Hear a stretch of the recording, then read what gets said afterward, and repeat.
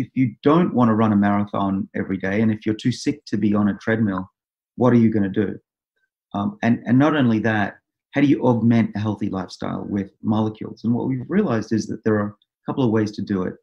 One is to boost up the levels of a molecule that we naturally make, called NAD, that the Sirtuin enzymes need for activity. And the other is to ingest molecules that plants make to survive. And one of those is Resveratrol, that's from grapes and found in red wine in small quantities. And those are the two ways, and they work by different mechanisms.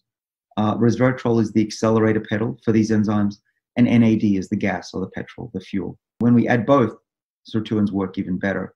And so that's why I've been on taking Resveratrol and NAD boosters for many years now, because the science points to them being additive in the body.